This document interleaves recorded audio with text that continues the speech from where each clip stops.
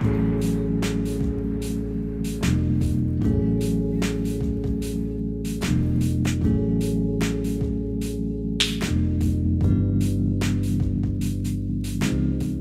everybody, it is Quicken and welcome back to my channel. Welcome to the first video of 2020. I'm a little giddy. I have not been in front of the camera for like 2 weeks. So a lot of people are getting into their New Year's resolutions, and I thought it would be appropriate if I made a video about my top 10 thrifted items that I have found over the years. I know that there's a lot of resolutions out there. If it's to shop less fast fashion, if it is to reduce, reuse, recycle, if it is, So I wanted to cover a variety of topics and potentially resolutions in this video and just show you some of the pieces I have loved in my wardrobe. Some of these items are over 10 years old, and it really just goes to show that if you find a timeless, amazing, great quality piece secondhand, it can stay with you for a lifetime. I get a lot of questions about some of the pieces in my wardrobe, and trust me, I will be covering them. Do not worry. I'll talk about the jacket. So hang out with me today and I will show you my top 10 thrifted items I have ever found that I love.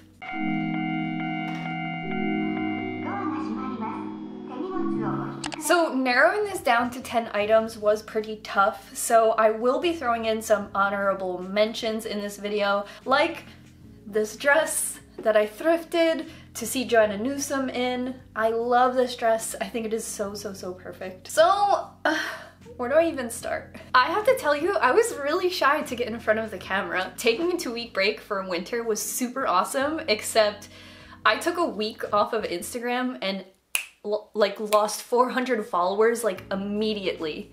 So if you're not following me on Instagram, definitely show your support by checking out my page, where I will post some of these pictures as well if you want to check them out. And maybe you were unsubscribed because I was inactive. I don't know how it works, but I was just like, I knew this would happen, and then it did. So jumping in, if you've been here for a while, I think you're going to personally be familiar with a lot of these pieces, so it might, you know, stir up some memories for you, some good feelings, but maybe answer some questions as well. And the first piece I want to show is this turtleneck. This is a very unique turtleneck that I got thrifting in West Philadelphia, and it is this short turtleneck. And I maybe this is a mock neck. I've never sat down and Googled the difference, although I could have easily and could still. But if this is what I believe to be a mock neck, it fits just like this, and it is this very unique color. This color, it's coming up true on the camera. It's like this almost green, almost mustard color, and the sleeves just have like a little bit of detail to them, and they have this braid, it has this braided detail down the middle. I have had this piece, I would say, for at least 5 to 6 years, and every winter I cannot wait to wear it. The tag says Annex Casual. I love the juxtaposition between me being this person and this turtleneck being like professional and tidy, and when I wear them together, I feel like it just is a statement. And I think I originally paid like $8 for it, and it is one of the like best finds I have ever found, and every year I wear this and bring it back. I love the color, it's so unique, and just, I couldn't believe I found this. So this next find has been in my wardrobe for so many years. I think maybe I got these back in like 2010. I think that sounds right. I was thrifting with my grandma and she paid for these items. So it has to be at a time where I didn't even have $10. As we do, I went home for summer, told my grandma I don't have any shorts, and she took me to a thrift store for like maybe seniors, or I was shopping in the senior section, and I found these shorts. I have had these shorts for at least 10 years, and every year I love them. I have never thought about giving these up. I have never thought about selling them. They're perfect. I've always had these 3 colors. And what's so amazing about these shorts is they are American Apparel. So these are American Apparel size large, and when I bought them 10 years ago, I was worried that I wasn't a size large, and luckily I've aged into them. But no matter what, they've been so amazing. They are this like denim texture, but they have this elastic waist. And I've really just like, these have been such a staple in my closet for the last 10 years. I really can't imagine life without them. So I think whoever donated them, maybe they were cleaning out their like scene daughter's closet when she went away to college, and whoever at the thrift store was like, oh, these are bloomers. I think they were like $2 each. I remember my grandma gave me a 10 when we went to the thrift store, and I got all 3 of these. The pink is so amazing. If you ever wanted to find these on Depop or secondhand, these American Apparel like denim shorts are perfect, amazing. I know there's this new American Apparel on Instagram, like LA Apparel. Can anyone in the comments talk about it? Because I used to love American Apparel, just absolutely. And these, biggest, like one of the biggest thrift finds I had ever found, all 3 of them together, all the same size, all very like, just beautiful. So the next thing I'm going to talk about are these shoes. These shoes are quite amazing, and I always get compliments or questions about them when I show them online. And these I thrifted in West Philly, and they are just these little, I want to say real leather sandals with a tiny little heel and an elastic back strap. I love the like mule shoes trend, but I need a strap in the back. I don't know, I just really need it. I love that this has a little elastic back, and it is like the perfect brown shoe. I've had these for, again, like 5 or 6 years. I believe I got these in beauty school, so maybe 2015. And these are just so perfect. They are perfect for my shoe size, which is a 5, a 6. And really, I've just never found anything else like these. They're perfect because in the summer, just with like even this dress now, they just add that like grounding, like natural tone to your outfit. I love a brown shoe. It's like, it's always a guarantee. I love a natural tone, and these being real leather, getting them secondhand was nice, and I know that they're gonna last forever.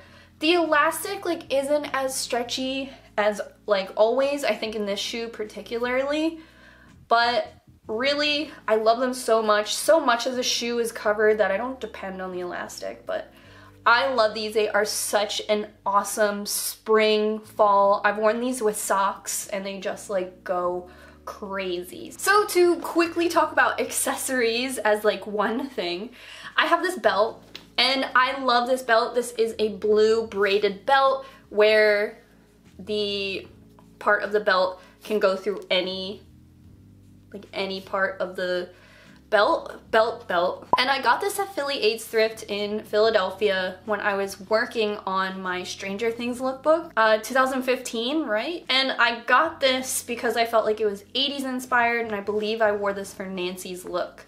But since I've loved this belt, this is the belt I use. I was not a belt person before this belt, and now I use it for everything. I style everything with this belt. I guess this is vintage, I don't know, the tag is like, but I love this piece so much. Like, there are so many times where I want to say I've never found anything good at Philly Aids Thrift, but then I think of this belt and I like can't live without it. Next, and quickly, this is my luggage.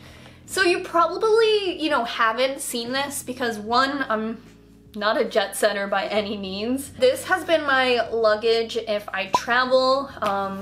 This is what I use for Joanna Newsom tour, when I go to Pittsburgh.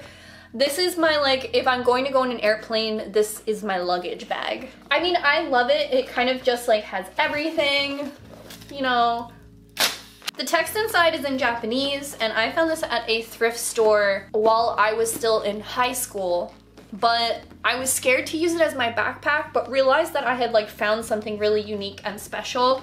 So I held on to this, and as I got older, if I travel, if I'm doing like a photo shoot or something like that, like God forbid, something that's bigger than a backpack or like needs to be sturdier than a backpack because it has these feet, I feel like I can fold clothes nicely and lay them. This is my suitcase, but I don't go anywhere, so it works for me. Next, I wanted to mention this shirt, and it is because I don't wear it anymore, but I used to wear it like a uniform. I used to wear it every single day. And I'm mentioning it in this video because I love thrifting graphic t-shirts. I love thrifting band t-shirts. I love thrifting anime t-shirts. I wanted to mention this because, one, thrifting can be like a lucrative enterprise if you believe in it to be that way. This is a piece in my wardrobe that actually turned to be worth a lot of money, and it is this Viva Hate Morrissey t-shirt. So like I said, I don't wear this anymore. Last I checked on eBay, this shirt is worth $800, and lucky for me, I didn't cut the sleeves off or like poke holes in it or anything like that. My other Morrissey shirts that I have that are vintage, I cut the sleeves off for a video, or they got a hole in them and I made it bigger. Some shirts like this, if they're original, if they are hard to find, are worth a lot of money. So this is a shirt I just wanted to mention in this video because even if it's something I don't wear anymore, the shirt that I thrifted that is now worth $800 should be in my top 10 video because of the value. And you know, I at one point loved this shirt. So 7, I believe, number 7 is this shirt. I love this shirt and I cannot deny it. I have actively worn this shirt for the last 10 years. I got this shirt in 2010, I believe, and it is this white school uniform button-up shirt. You guys might recognize this. If not, I can tell you I wear this all the time. As recently as my Robert Smith Halloween costume, this was the shirt. This was my shirt when I wore that mod dress I wore it underneath, and it is a school uniform shirt that I got in Boston. So I bought this in Boston. Thrifting in other states or other places is always really fun. It's affordable, it's unique to the area. I think thrifting in other places, you can find something that might not necessarily reflect the region that you're from or the weather where you're from, or even just like, you know, the old thing, if you thrift in the suburbs or in a rich area, you might find something nicer. I've had friends who made like full-time careers out of like driving up to Vermont and just thrifting like all LL Bean stuff, but I digress. I got this in Boston and it was quite a weekend, but I'm so thankful that I got away with this shirt. This is so cool. This shirt has held up, like I said, for the last 10 years, and I actively wear it because it is so unique with the like scalloped collar. I think that's super fun, but it is just like a great white t-shirt. I bring this out all the time. I dress it up, I dress it down, I make it punk, I make it mod. It's just like such a sick staple, and it has been with me for so long, and I, you know, bought it for like $2. Next, you probably know this iconic flannel. This was my uniform forever as well, and it is this scratchy wool Pendleton flannel over jacket, and this is thrifted in Philadelphia. This was given to me because it was wool and it shrunk, so I wear it, and it used to be much bigger on me, of course. This is a dry clean only piece, and I've never done that, so yeah, this gets washed with my laundry. Has a little Cousins Collective pin on it.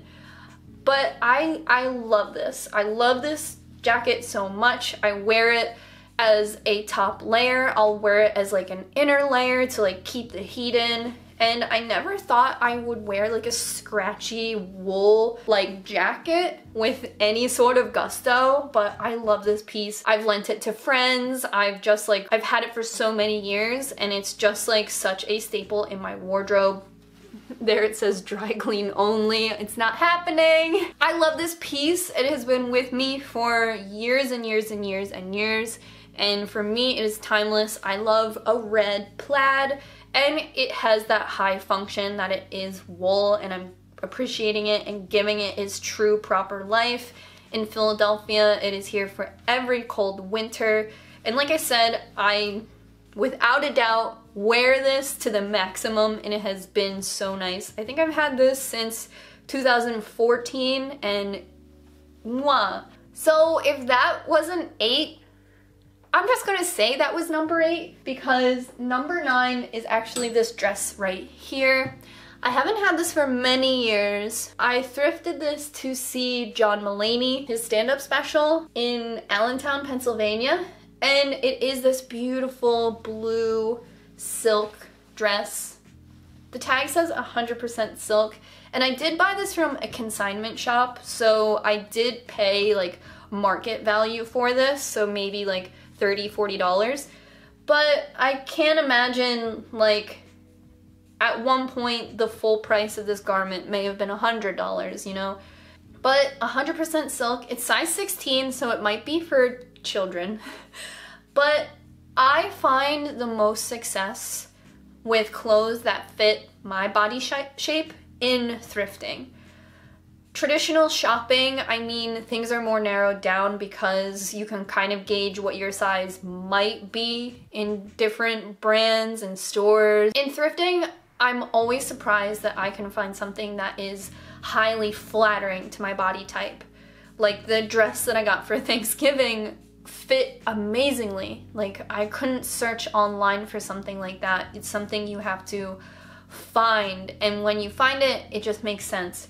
So this dress has a tie in the back that gives waist, and it doesn't have a very deep neckline, so you don't really need the cleavage. So this dress, when I found it, just fit me, and it was amazing. I do pull it out for special occasions because I think it's very beautiful. You might notice right now it's kind of wrinkled. I don't want to mess with it unless I need to wear it, because I know that this is a very important piece and I do not want to mess it up at all. I believe I steamed it once, and I can kind of see where my first steam mark is, like over here. Never again.